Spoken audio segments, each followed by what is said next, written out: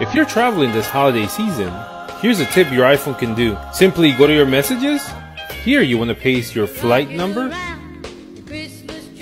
Send it. The flight number becomes underlined, so click on it.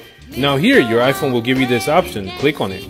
And just like that, you'll be able to pull up all the information on your flight, including departure time, arrival time, and the baggage claim. If you didn't know your iPhone could do this, like this video and share it with somebody that's traveling this season.